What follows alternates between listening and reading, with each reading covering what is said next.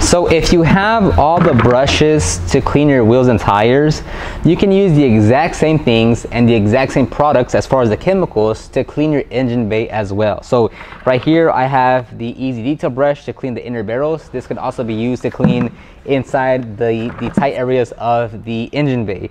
I have the wheel face brush right here, which will cover all the surfaces on the engine bay.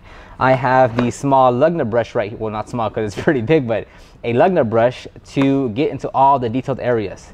This is actually a wheel and tire cleaner, but you can still use it 100% for the engine bay as well. So to save money, to get more done with the tools that you already have, everything that you use for your wheels, for the most part, can be used on the engine bay as well.